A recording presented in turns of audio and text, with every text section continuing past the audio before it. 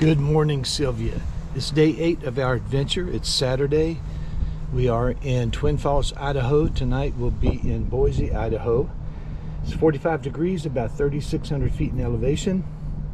7 o'clock. And today is the day I've been looking forward to. The Oregon-California Trail Association, the Idaho chapter, is leading a guided tour of the Oregon Trail in central Idaho today. So I think it's going to be a lot of fun. Let's get on the road.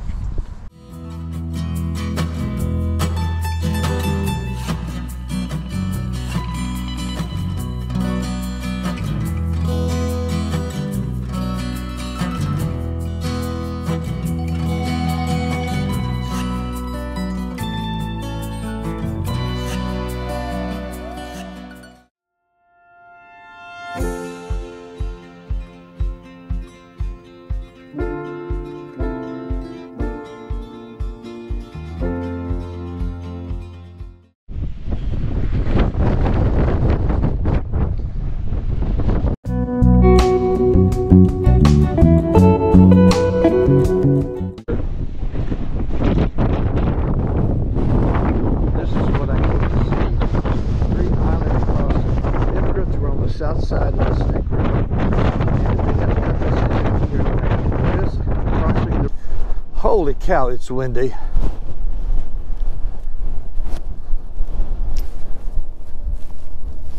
This little stub of a concrete post over here is where the Oregon Trail goes. It's going out this way. Over here, 75 yards out, you can see a white carcinite marker. This is a great tour led by Jerry from the Idaho chapter of the Oregon-California Trail Association.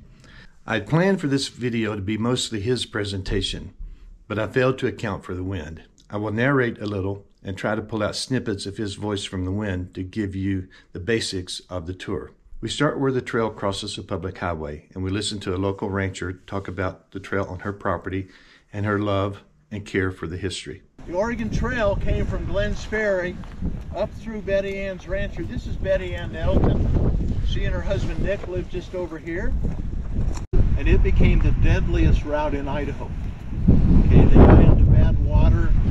Every campsite became a graveyard. We have found about 45 to 50 graves. When you say they got into some bad water, do you mean so they died from like dysentery or something, or we don't know? We don't know. The bodies, but when you're on the Oregon Trail and you come to water and it makes you sick from either E. coli or Giardia, dysentery, whatever it is, you dehydrate, you die. The cadaver dogs will identify human remains. Okay. And they will go to the strongest point of human remains. The Oregon Trail is right over here. You're going to see it's a depression in the ground. It's called a swell. As the wagons rolled along, their wheels kicked up dust. It's often windy in Idaho, right? And dust blows away, which leaves a depression. If it's a really nice depression, we call it a swell swell. You're all winged, tip your wings.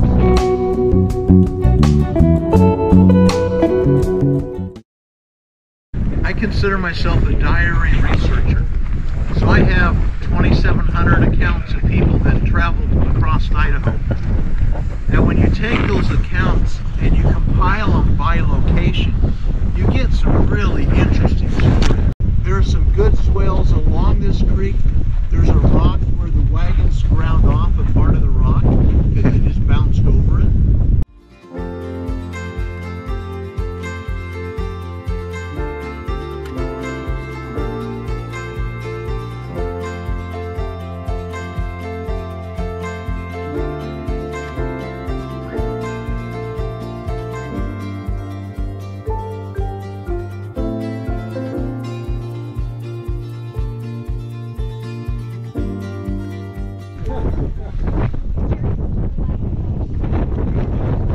This area had hot and cold springs. The immigrants in their diaries talked about cooking meat in the hot springs. These springs are dry now because of irrigation wells in the area.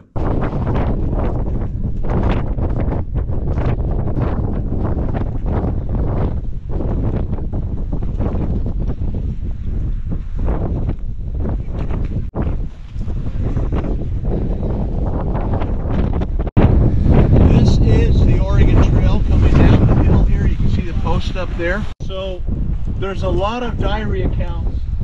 They came down to the hot springs. So there were several springs. These are called Teapot Dome Hot Springs. Okay, this is the Oregon Trail, but it's since been destroyed by people driving on it.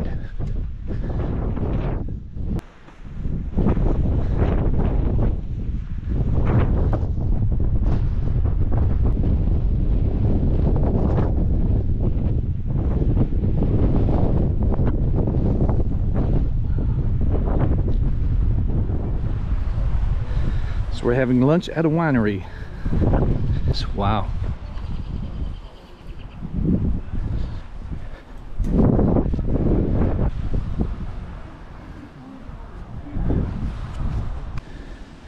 Poor Silvia, she's been on too many dirt roads. We're still at the winery. These people were very nice. $5 got us hot dogs and hamburgers and a bunch of sides and a glass of wine.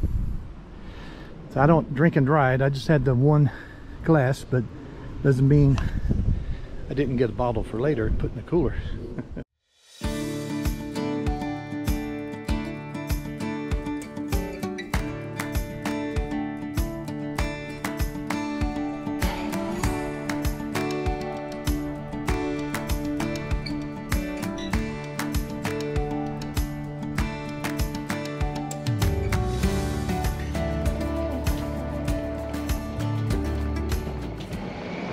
Alright, so over here you'll see an Oregon Trail marker.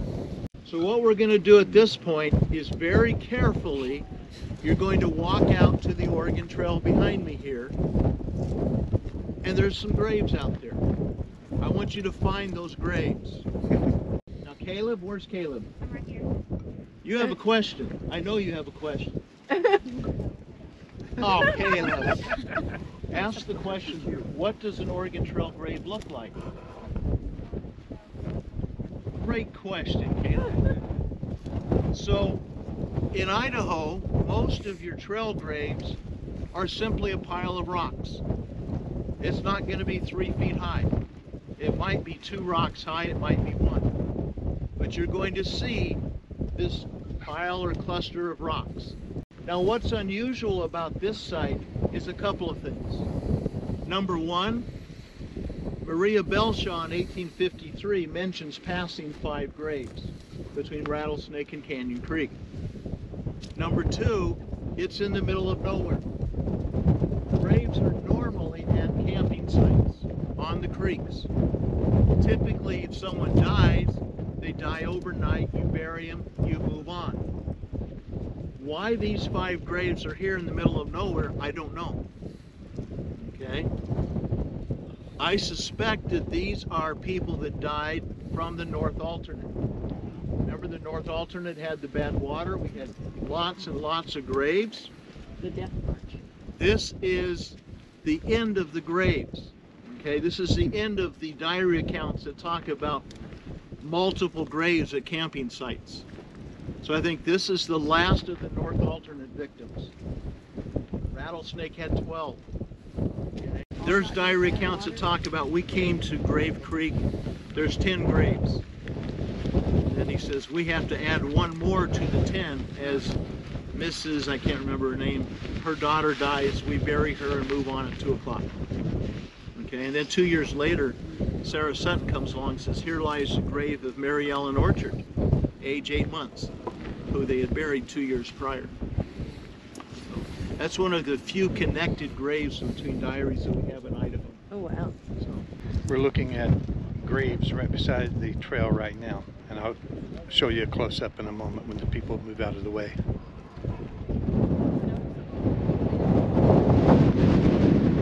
if you have any ideas, I only show this to you because I trust you all as my friends now. We do not mark these. We don't put up a fence around them and say, hey, look here, Oregon Trail graves, because somebody will come out and vandalize them. These are sacred. These are burials. Okay, this is a grave that's been confirmed by a cadaver dog.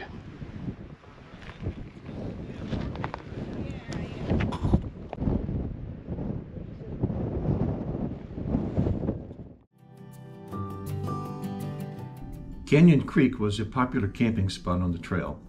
The stage station was built in 1874 by the Archibald Daniel family. The station offered crucial supplies and services for the Oregon Trail travelers until 1884, when the Oregon Short Line Railroad was built. Jerry played a large role in getting this building restored and preserved.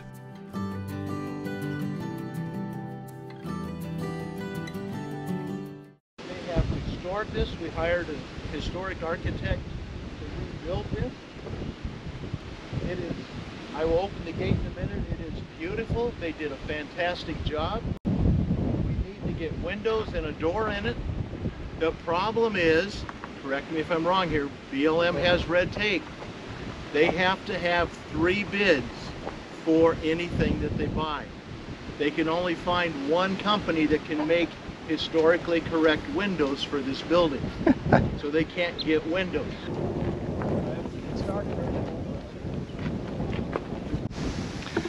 My last name is Daniel. Look what I see. Archibald and Harriet Daniel. There's an Archibald. Okay, gather round. It's story time again. Jerry has strong evidence that a massacre happened here, but because this was a little used trail and no one survived, there are no written records of what happened here. Listen to him describe the reasons he believes the massacre happened right here. I've also worked with this guy for 20 years and have a great relationship, have access anytime I want. The Oregon Trail crossed this ridge behind and then kind of followed these power lines down and followed them up this draw, basically underneath the power lines here. Now the Jeffries route, or Jeffries Goodell Cutoff, to your preference, that was started in 1854, then crossed over the Danskin Mountains here and dropped down Ditto Creek. Now I have diary accounts from 1862 when Tim Goodell came on that route, and when they got to the junction of the Oregon Trail, which is right here where the power lines are, they found a massacred wagon train.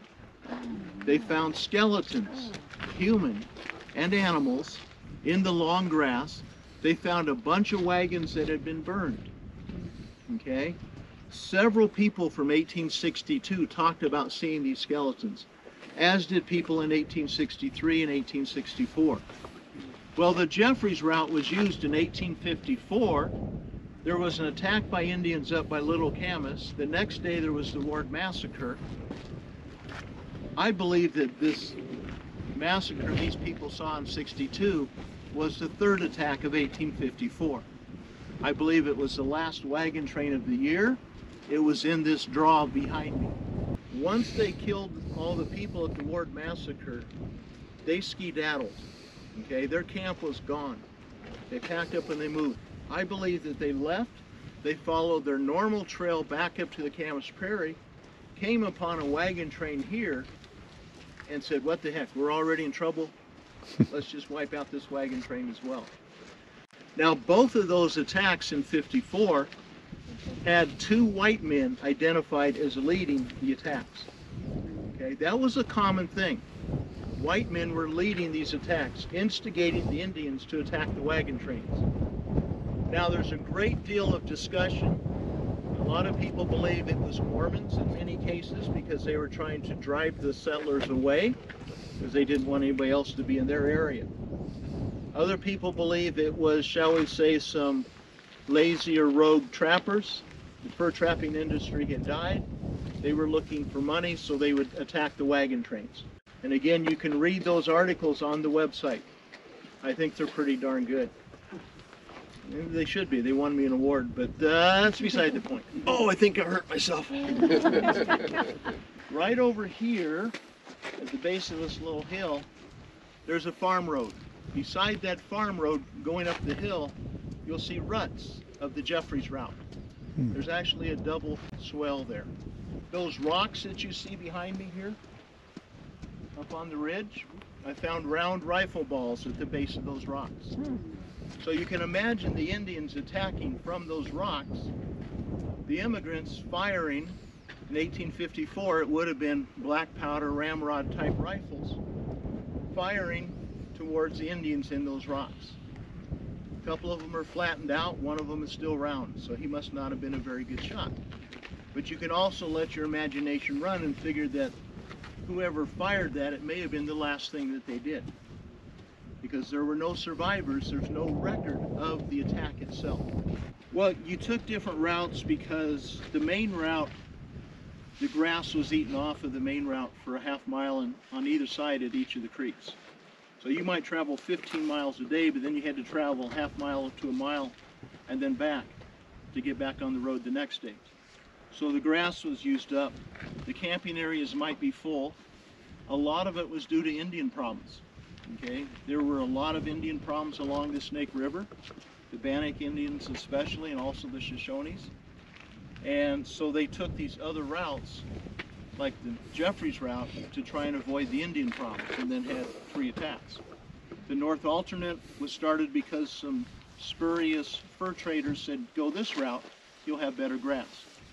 Well, beyond Salmon Falls, it was about 35 miles without water.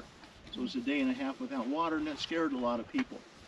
So these trappers said, you can ferry here, you'll have better water, better grass. It was, but you also had a lot more deaths. How quickly did news travel back about these experiences with the massacres back to the East Coast where the troops were starting so that people could change their plans? Before the days of the telegraph. Yeah.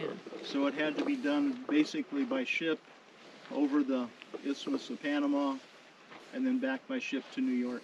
Okay. So it would take a while.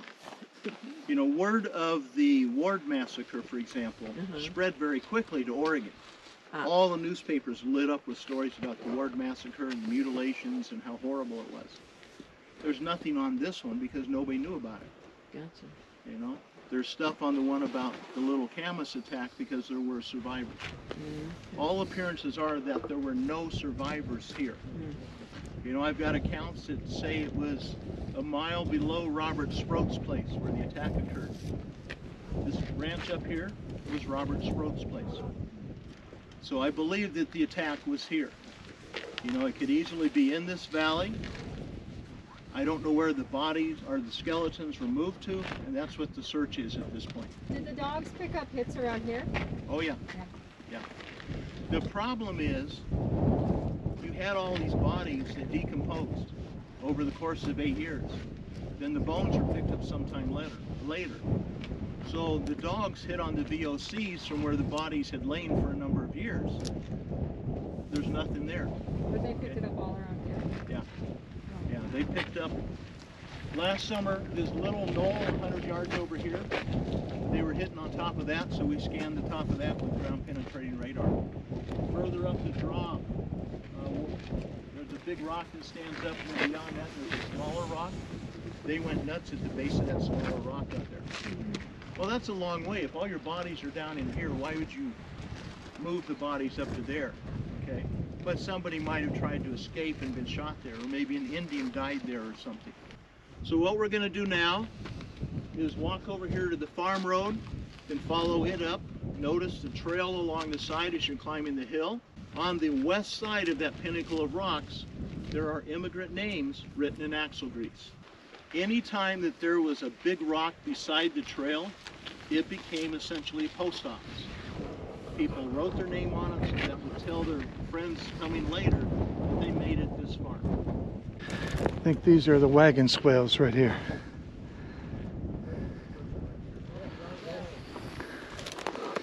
Yeah, and I'm standing in it right here. Follows the contour.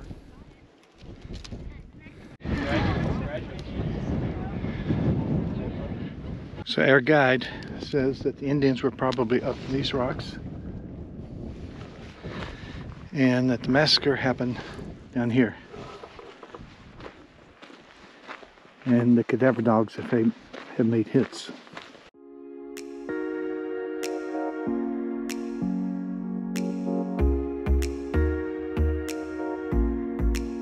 The tour was a lot of fun and everyone seemed to enjoy themselves. Now you have to be a history buff to enjoy this kind of thing and look for graves and ruts and swells, but I enjoyed it. And Jerry really knows his stuff. No one was able to stump him with a question. and he's been doing this for nearly 30 years and knows a lot about the Oregon Trail in Idaho. So if you ever get a chance to take the tour, I highly recommend it. And I will put links in the description of this video to the website so you can get information for yourself. Thanks for watching.